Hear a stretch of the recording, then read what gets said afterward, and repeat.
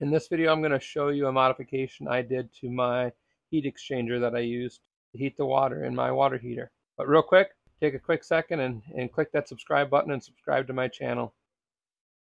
Hey guys, as most of you know, I put a heat exchanger on the side of my wood stove underneath this cover here.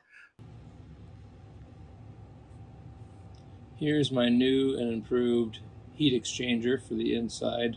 I didn't pop the cover off because she's pretty hot and didn't want to burn myself. So I'm going to lay out some copper pipe here on the floor and show you a modification that I did, which probably doubles the heating capacity of this setup.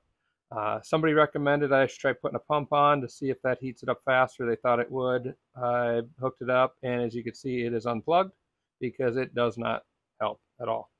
So I left it unplugged. So over to here, this is kind of the pattern I have. I have a zigzag like this.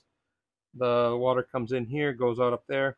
I found these nifty little things from Home Depot that I slid in and put on here, and then I did another full piece on top, and then these pipes in the middle, I had to cut this down, but like this, so I could slide it in like this, and then pop it on, because these are actually a little closer together. So two full pieces, and then one that I cut the top part off. Now these are designed for plastic tubing, so the plastic tubing is a little bit thicker.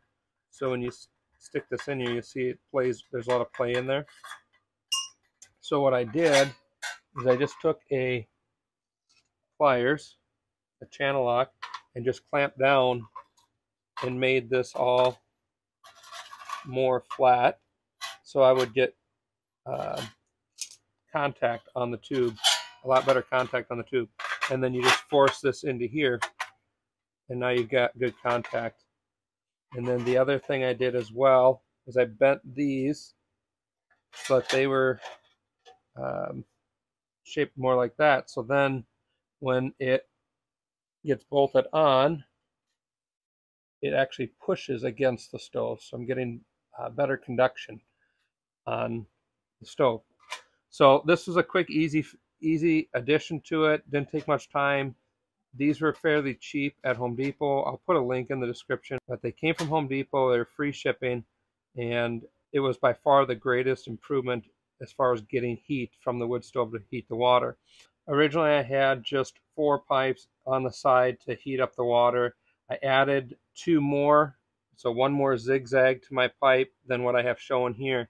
And that helped a little bit, but it really wasn't a substantial increase. Adding this gave me the best return on investment as far as heat goes. If you like this video, you learned something from this video, please hit that subscribe button, subscribe to the channel. I like to post different things that I do around my homestead here to make my cost of living cheaper and more efficient. So again, hit that subscribe button, and look forward to seeing you in the next video.